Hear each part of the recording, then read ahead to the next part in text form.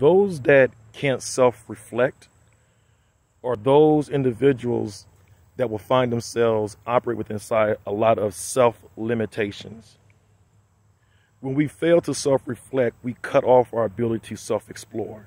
We cut off our ability to have insight in terms of how we move. We have the inability to cancel any negative patterns that exist in our lives. When we're not able to self-reflect, we actually disable our ability to discern people that we're around. When we fail to begin to self-reflect, we hinder our ability to growth. We hinder our ability to grow. When we can't self-reflect, we begin to start compromising ourselves in our lives. And the compromising begins to happen because as we fail to look at ourselves and take ownership of our lives and be the author in our own lives, we begin to look for other people to help write the script for how we shall function in life. And that's dangerous because you now become a character or an actor in somebody else's play.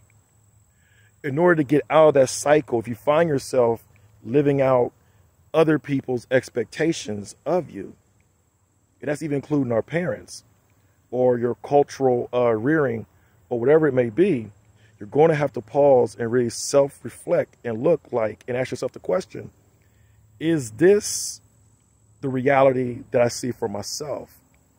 Does this match my purpose? Does this match my self-image? Is this the picture that I really want to experience in my life? Is this how I really see it?